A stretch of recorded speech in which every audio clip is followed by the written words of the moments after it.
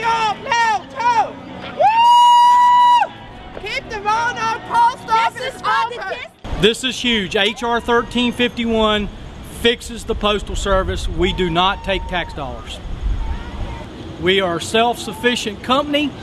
Our revenues, our salaries are paid by Postal, by the postage stamp, and for delivering parcels. We do not take tax dollars. To close the facility in Roanoke, the processing and distribution center, and to send that mail to Greensboro, they first have to change the first-class letter standards. Normally that's next day delivery to anywhere in the country. They would have to change those standards to 3 to 5 days to be able to truck that mail to Greensboro and bring it back to Roanoke to do it in a 3 to 5 day period. We are also the largest employer in the nation of veterans.